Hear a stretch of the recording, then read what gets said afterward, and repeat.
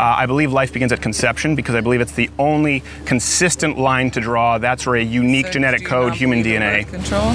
No, I'm fine. I'm pro-birth control. Why are you pro-birth control if it can? Yeah, let me explain to you why. Because preventing conception is different than aborting after conception. Is it? Yeah, it is. If that's when the light starts, that you're purposely preventing the conception from happening, is that not aborting?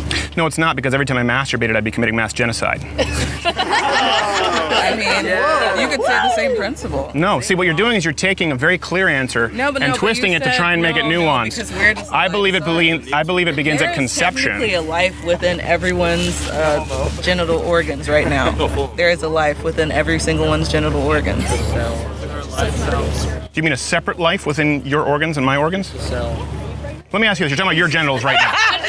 So you mean a different life from yours? I mean, this is a life, I'm a life. If it goes on your opinion, yes. Personally, I don't believe life starts until outside of the womb. Okay. So. Really? Okay. Yeah. So I do believe life begins at conception. You believe life exclusively begins outside of the womb. Correct. Okay. So is it your presupposition that abortion, up until the moment it leaves the birth canal, is acceptable? Sure. 9 months? Sure. 8 months? Sure. You don't believe that's a life? No. Okay, you haven't changed my mind. Thank you very much. The point of contingency is essentially like when a woman has body autonomy. Do you know what I mean? No. Body autonomy? I know what it means. Yeah. You know, yeah. Yeah, I know what it means. That's not what the discussion's about. It is. That's exactly what a pro-choice argument is. No, it's not. It's about body autonomy. Wait, I'm telling you it is. Wait, how? What do you mean? Yeah, I know you're telling me it is, and I had somebody here tell me that they were a man and to use different pronouns. Reality is reality. It's not body autonomy if it's a 9-month-old baby. Because a fetus is literally a parasite. Like, it is sucking the life from a mother. Yeah. Every single day. Like, that's literally what happens. That's not even like. Not a mother, I'm guessing. Like, are you? Sure. I don't. Yeah, no. I'm not the one referring to a baby as a parasite. That seems pretty harsh.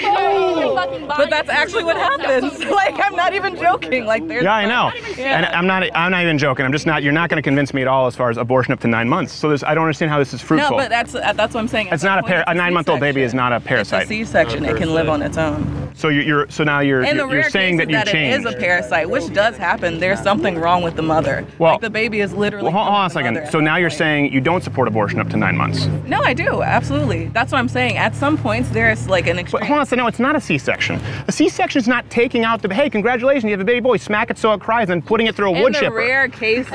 No, it's not. It's not. And this is why we're not going to. Listen, we've had very civil dialogues. What you want to do is monopolize the microphone. You just said a 9-month-old abortion is a C-section.